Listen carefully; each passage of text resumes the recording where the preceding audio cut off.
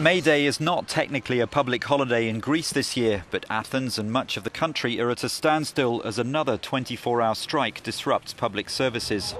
There have been calls for large demonstrations against austerity measures. Many blame the enforced belt-tightening for the record unemployment rate of 27%, including nearly 60% of young people.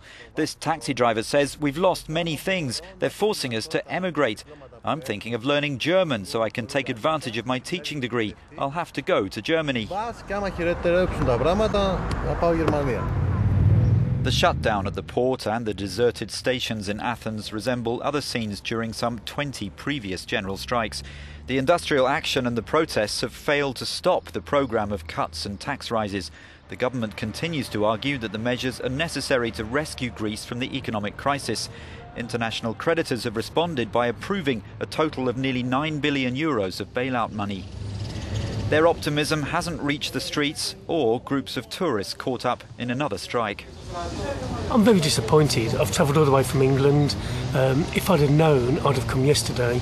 Today's my last day and I fly back later on this evening.